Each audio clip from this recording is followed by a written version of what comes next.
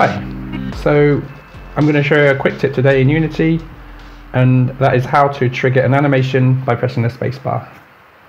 Okay, so let's go to Create, 3D Object, go to Sphere, go to the Animation tab, press Create, and we'll call that Ball Anim 01. Okay, so we need to create this animation, so press the record button here. Your start point is wherever you tell it, 0 frames.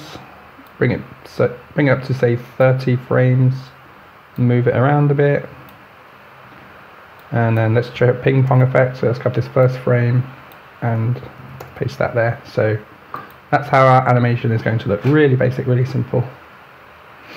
Okay, deselect animation. So now what we want to do is trigger this when you press the spacebar. Okay, the first thing we need to look at is the Animator tab. This is what's reading this animation that you just created.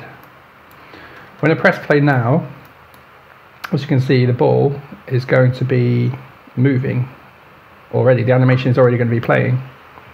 But we want to tell this animation here to play when we press space, not straight away. So okay, let's stop this. So to do that, zoom in there, let's go right click, create state, empty. Okay, this is a default static state with nothing in it. And we go to right click, set as default state. So now when the game begins, nothing will happen. And nothing is happening, so that's good. So what we need to tell Unity to do is to call this animation here that you created when you press space.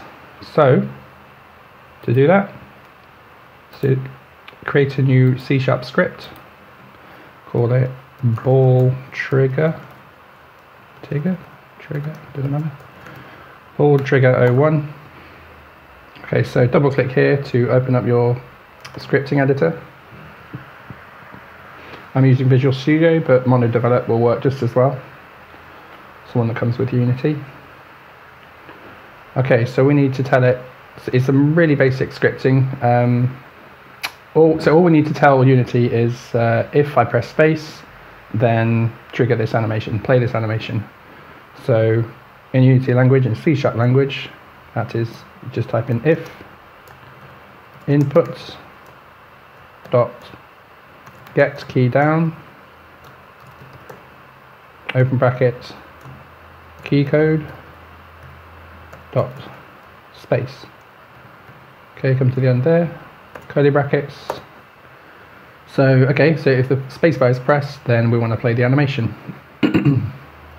So to do that in Unity, if you look at the sphere, you can see the animator component here.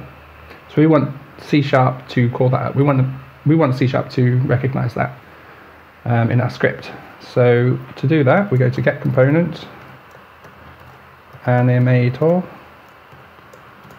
brackets, and play. Whoops, so I spelled animator wrong. Let's see how I can do that. Open brackets, and the name of our animation, which is ball anim 01, as you can see here and here. So you need to make sure